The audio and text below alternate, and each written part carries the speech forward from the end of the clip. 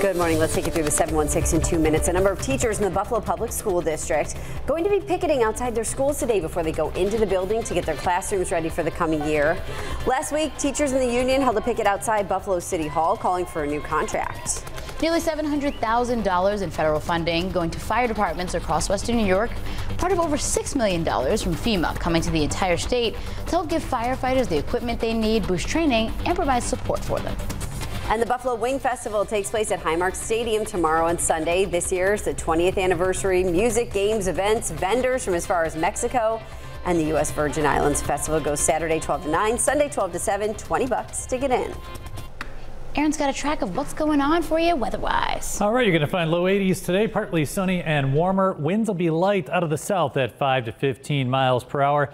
Tonight, we're in the mid-60s, partly cloudy and mild this evening. Again, light winds out of the south. Tomorrow, mid-80s with partly sunny skies, low to mid-70s on Sunday with some scattered showers and thunder showers. Some showers linger into Monday. Looking nice for Tuesday, Wednesday, and Thursday.